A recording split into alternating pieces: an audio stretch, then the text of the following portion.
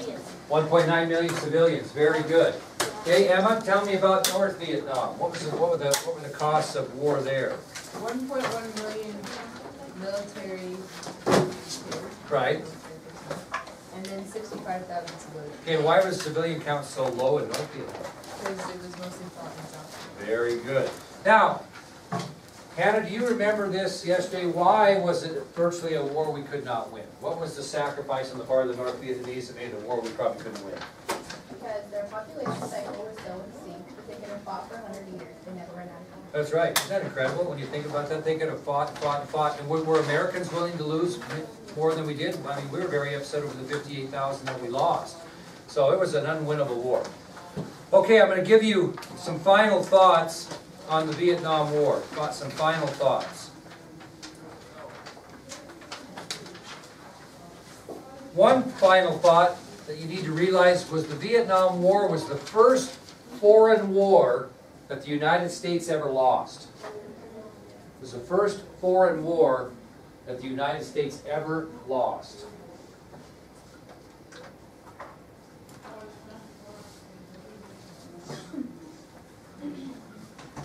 Another final thought on the Vietnam War was the incredible financial cost. It was estimated that it cost the United States of America $109.5 billion to fight the Vietnam War. That's in the 1960s and 70s. That's a lot of money today. So we spent a staggering $109.5 billion on the war. Remember, at one time it was costing us how much a day? $1 million a day. All right, how about American casualties? Here's another final thought. Here are the American casualties in the Vietnam War. 58,267 KIA. 58,267 KIA. What's that mean? Killed in action. This means that they were dead or the missing have been identified. Okay, those are KIA. Okay, wounded in action, WIA. 303,644. 303,644 wounded in action.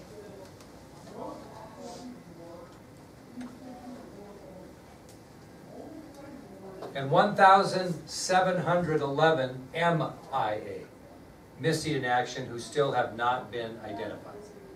1,711 MIA. So you have 58,267 KIA, 303,644 WIA, and 1,711 MIA. And as I mentioned to you in DC when we were in Arlington, the last American casualty in Vietnam was William Nolde from Michigan.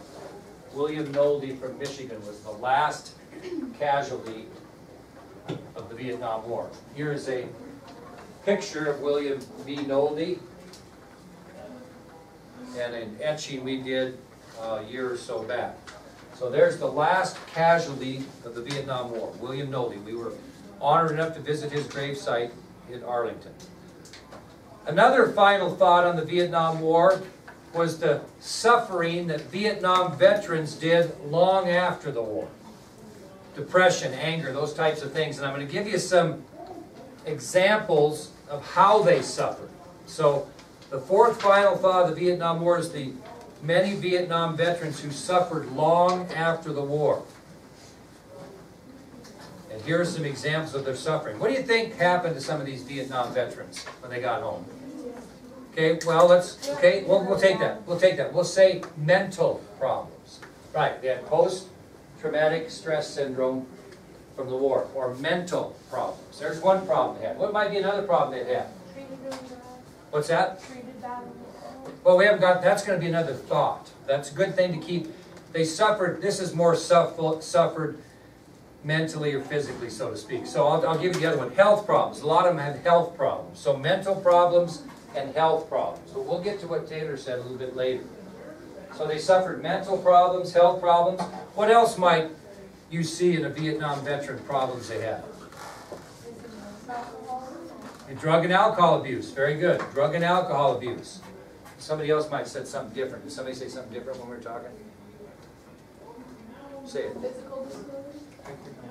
What's that? Economic. That's close, Levi. Actually, it's better than close. Joblessness and unemployment. So economics would make sense. So they suffered mental problems, health problems. They suffered drug and alcohol abuse, unemployment or joblessness. They couldn't get jobs. What else might they have done? Somebody might have said it, but I didn't hear it. What else might they got themselves involved in because of their problems after the war? What else might have resulted in their problems? They come home, they're not in a very good mood, they're hard to get along with. Violent crimes. Violent crimes. If you're hard to get along with, what might that have resulted in families? Divorce. High divorce rate. Okay? So here's some of the examples of how veterans suffered. They had health problems, they had mental problems, they had unemployment problems, they committed violent crimes, they suffered with drug and alcohol abuse, high divorce rate, and if some couldn't take it, what happened? Suicide. Very good, suicide. So those are just some examples of how Vietnam veterans suffered after the war because of their depression or anger or the way they felt about themselves. Now we're going to get to what Taylor said. It's another thought. Probably the most tragic thing about the Vietnam War was the lack of appreciation by the American people toward those soldiers that fought in Vietnam. Okay, it was an unpopular war. They came home, they were called baby killers. They were criticized. They weren't given that hero's welcome that they had gotten after the Korean War and after World War II, etc. So that was a tragic thing. And Vietnam veterans to this day are upset about the fact that the nation didn't recognize their efforts and sacrifices in the war. I've talked to several Vietnam veterans. I talked to Emery's grandfather for a long time at my house the other day. He's actually going to come in and speak a little bit one of these days about his experience as an MP in Vietnam. And he felt the same way. You know, they were fighting an unpopular war. Did they get a hero's welcome when they came home? No. Hell, they were losers. They lost. First foreign war we ever lost is how people felt. And that Vietnam War left such a bitter taste in the mouth, not only of all Americans, but also soldiers that fought in that war had a bitter taste in their mouth. And so it was really a bad thing in general. Well, because of the Vietnam War, this is kind of interesting, partly because in March of 1971, Congress adopted a new amendment to the Constitution. The 26th Amendment to the Constitution was adopted in March of 1971, even before the war was completely over. Anybody know what that amendment to the Constitution did? Anybody know? Give people 18 and over the right to vote. Right, it lowered the voting age to 18 in both federal and state elections. And this was estimated it would give an additional 25 million young people across the United States to express their opinion on an election. So the 26th Amendment of the Constitution was passed in March of 1971. And it was a piece of legislation that lowered the voting age to 18 in both federal and state elections. And they estimated it would give probably 25 million more people, especially young people, obviously, the right to vote. What else was the philosophy behind lowering the voting age to 18? We're old enough to be drafted. You're darn right. If you're old enough to be drafted and serve your country at 18, you ought to be able to vote for the leaders that will or will not send you to war. So that was another big philosophy of this change. So if you're old enough to fight, you ought to be old enough to vote. And that wasn't the case because what was the voting age prior to this amendment? 21. Okay? All right, that ends our Vietnam saga. I do want to leave you with this last statement. Lyndon Johnson took a lot of heat for the Vietnam War, and I've told you this before, but the majority of the names on that Vietnam wall occurred during Nixon's administration. There are more names on that wall as a result of Nixon's administration than Johnson's. Okay, that'll take us to the election of 1972, which is going to be the setup for what we know today as Watergate. The election of 1972. Now, at the Republican National Convention, it was a no-brainer. There was no drama. The Republicans nominated President Nixon for re-election and Vice President Agnew for re-election. There was no drama whatsoever. Okay? So it would be the Democratic Convention in which they're going to have to try to find a quality candidate to replace the Republican presidency. Anybody want to guess who we've talked about already? Didn't talk a lot about him. That might have been the Democratic nominee for president in 72. He kind of came in after the Robert Kennedy assassination. He was one of those fellas. What's that? Came from a pretty small populated state. There, wait. Okay, anybody remember who that guy was that came from South Dakota? We talked about a couple days ago. George McGovern, very good. So again, the Democrats choose Senator George McGovern from South Dakota for the presidency, and he chooses Senator Thomas Eagleton of Missouri as his running mate. So the Democrats countered with Senator George McGovern for the presidency and Senator Thomas Eagleton of Missouri as his running mate. Now, the Democrats were sunk from the start because it was soon revealed, and this was a typical Richard Nixon deal, and we'll talk more about him later. He was the first mudslinger of all times. He was the guy that would do anything to win, Nixon. Well, it was soon revealed during the campaign that Thomas Eagleton had once been hospitalized for an emotional illness. Somebody dug that up. The vice presidential candidate, Thomas Eagleton, who was running with George McGovern, had once been hospitalized for a mental or emotional illness. Well, you know what the diagnosis was? What was he suffering from? Pretty common. Now, in those days, depression, yeah, he was suffering from depression. But I'll tell you, it caused such a stink and such a controversy that McGovern was forced to ask Eagleton to step down, and he had to re-nominate another person to run for him. Part of the Kennedy family. Anybody want to guess who it was? Part of the Kennedy family is going to run for vice president in 1972. What? No, not without a Kennedy name. But he's related. What?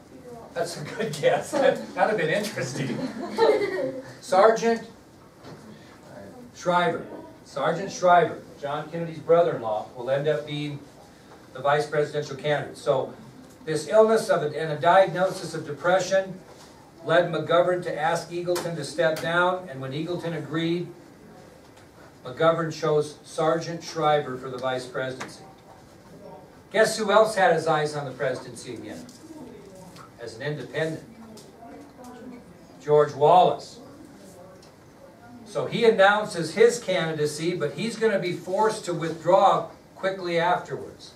So McGovern is going to represent the Democrats, Nixon, the Republicans, and old George Wallace is going to take the American Independent Party, and he announces he's going to run too. But he soon withdraws. Anybody know why? That's right. On May 16th, 1972, May 16th, 1972, Governor Wallace was shot and seriously wounded by an assassin by the name of Arthur Bremer while Wallace was campaigning in Maryland. So on May 16th, 1972, while campaigning in Maryland, Governor Wallace was shot and seriously wounded by a would-be assassin by the name of Arthur Bremer. So on May 16, 1972, while campaigning in Maryland for the presidency, Governor Wallace was shot and seriously wounded by a would-be assassin by the name of Arthur Bremer. He was shot several times. He was shot in the stomach, he was shot in the shoulders, the arms, and he actually was shot in the spine, which was the bad one. So he was shot in the stomach, he was shot in his shoulders and arms, and also a bullet in his spine, which meant that he would be confined to a wheelchair for the remainder of his life. So he obviously withdraws from the race at that point. So McGovern is shot in the stomach, shoulders, arms, and in the spine during the attack, which forces him to be confined to a wheelchair for the rest of his life. So it's basically going to be McGovern for the Democrats, Nixon for the Republicans. Now McGovern campaigned like crazy. He put out a hell of an effort, and he campaigned on the following three issues. The following three issues. This is what he criticized the Nixon administration for. Anybody want to guess what some of them might be? Same old one we've had for a while. How he handled Vietnam. So the Vietnam War was something that McGovern campaigned on. against Nixon. He also hit for the first time, it's going to be a big issue in the years to come, inflation. He hit Nixon for inflation, and we're starting to have an inflation issue in our country, and he blamed Nixon for it. That's when prices inflate and wages go down. Prices go up, wages go down, that's inflation. And he also hit him on another pretty common theme we've talked about throughout this class, that Nixon wasn't very proactive in civil rights. Very good. So McGovern campaigned tirelessly, and he covered the following issues during the campaign: Nixon's lack of effort on the Vietnam War, Nixon's lack of effort in solving the inflation problem, and Nixon's indifference to civil rights. Okay, that's what McGovern hammered on. Well, this was never close. Nixon had three big reasons why he was confident of victory. He really was confident he was going to win, and he should be. And these are the three reasons why he was confident that he would win this election easily. First one had to do with George Wallace. Who was set to lose votes if George Wallace ran? Nixon. So he believed he could count on about 12 million to 15 million votes that probably would have gone to Wallace, which will now go to him. So that's one reason why he was confident in victory, is he was assured that 12 to 15 million votes that probably would have gone for Wallace will go to him. Another reason that he was confident in victory is did he not reduce America's military role in Vietnam? Absolutely. He can't, he made that a point. Hey, I told you I'd bring an honorable end to the Vietnam War. And I am doing so, because it wasn't over quite yet, 72, it's pretty close, okay? So he hadn't solved the problem, but he sharply reduced America's military role, because he was bringing soldiers home, fighting only on the defensive, less American lives lost. And the third thing he did is he improved relations with two communist countries that we were struggling with. And he really did do this. He really did do a good job of improving relations with these two countries. What are they? Soviet Union and China. Very good. So he campaigns little. He's confident of victory for three reasons. He believes he can count on the 12 to 15 million votes that would have gone to Wallace if he had stayed in the race. He sharply reduced America's military role in Vietnam, and he had improved relations with two serious communist countries, China and the Soviet Union. But he was a paranoid guy. Nixon was a paranoid guy.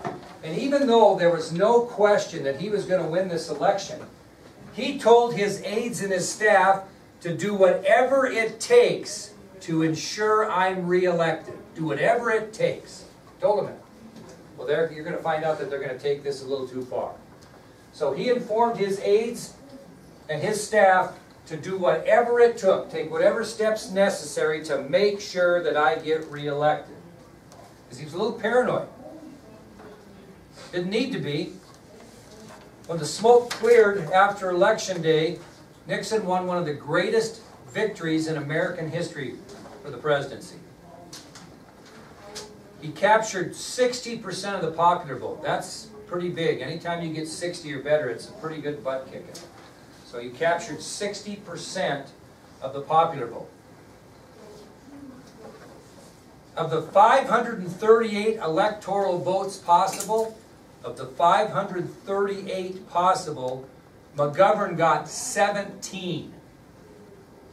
Out of 538 possible electoral votes, McGovern gets just 17, which means Nixon got 521. I mean, that is a butt kicking in an election. Holy smokes. 521 to 17. That is a major crushing. He captured 49 of the 50 states. 49 of the 50 states. McGovern won only one state. Which one was it? You'd think so, but he didn't even win South Dakota. He won the Kennedy state, which was Massachusetts. That's the only 17 votes, electoral votes he got. He even lost his own state. But he did win Massachusetts, which gave him his 17 electoral votes. What's the problem for Nixon, even though he's re-election? What's his problem? He still has what type of Congress? Democratic-controlled Congress. So he still is going to face that problem. So even though Nixon wins a massive decision over McGovern, in which McGovern doesn't even win his own state, The Democrats are gonna continue to control both houses of Congress, both the Senate and the House. Okay, kids, that's gonna take us to the old Watergate scandal. And what I did is I've broken this up to the beginnings, the trial, etc. So we're gonna talk about the Watergate scandal, but we're gonna talk about the beginnings. How does this thing start? How many of you have heard of Watergate? How many heard of the Watergate scandals? What do you know about it? What happened? They happened to did something to find out.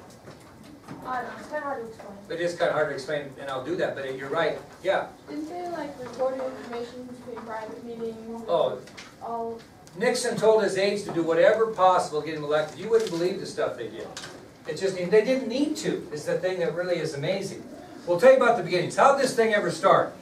Very early in the morning on June 17th, 1972.